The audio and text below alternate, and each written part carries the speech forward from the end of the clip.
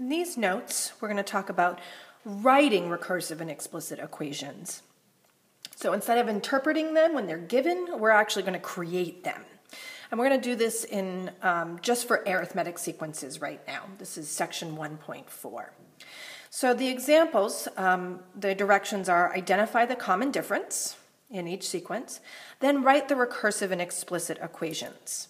So in our first example, we have the example 4, 9, 14, 19, 24, etc. So we can see that this is arithmetic. Not only are we talking about arithmetic, but we can also see that to go from 4 to 9 and 9 to 14 and 14 to 19, I'm adding 5 each time. So we say that our common difference, D, is 5. Now, we're going to need to write the recursive and explicit equations. The recursive is the one that you're the least familiar with from past math courses, but it's actually the way you think about these sequences. You think about where they begin,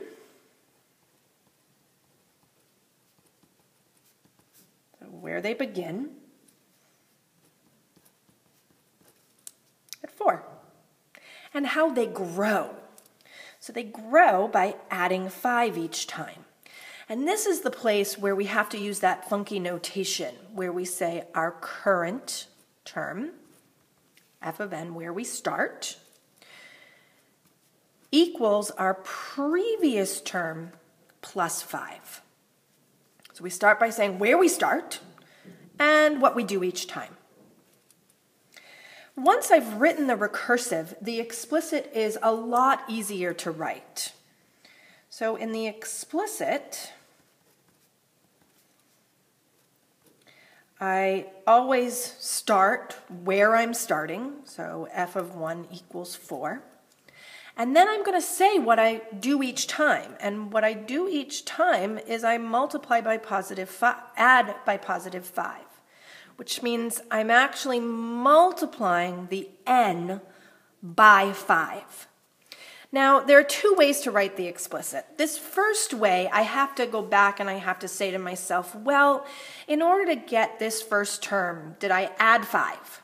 And the answer is I didn't add 5. I didn't add 5 to the second.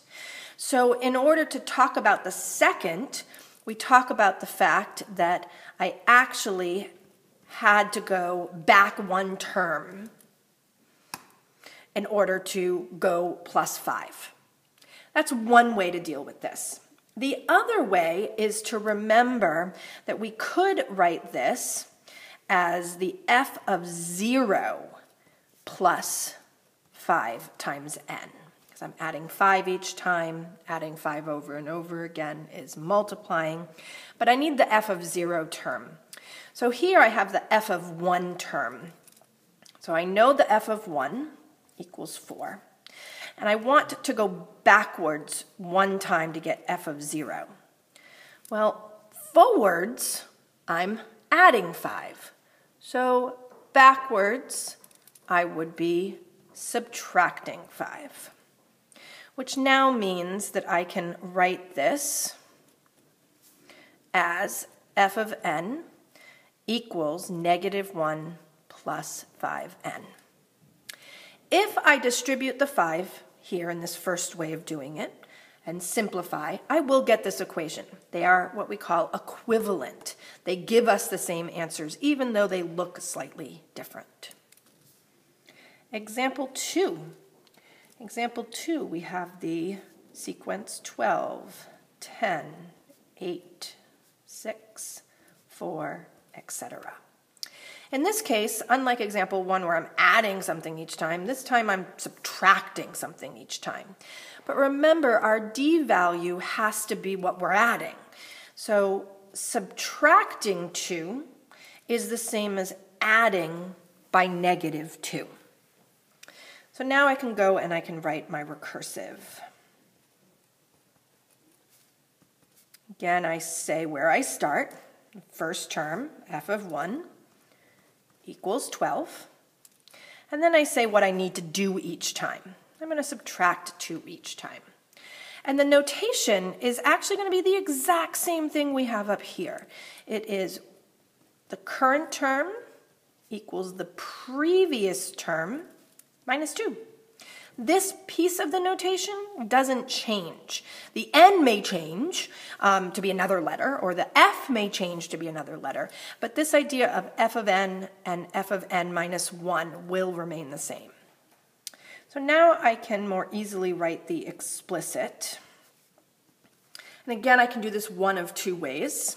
The first way is I can say f of n begins at 12. I subtract 2 each time, but I don't do it for the first term, so I have to go back 1. The second way to do this is to say, well, I want to use the 0 term so that I can simply say minus 2n. I don't have to think about this going backwards business.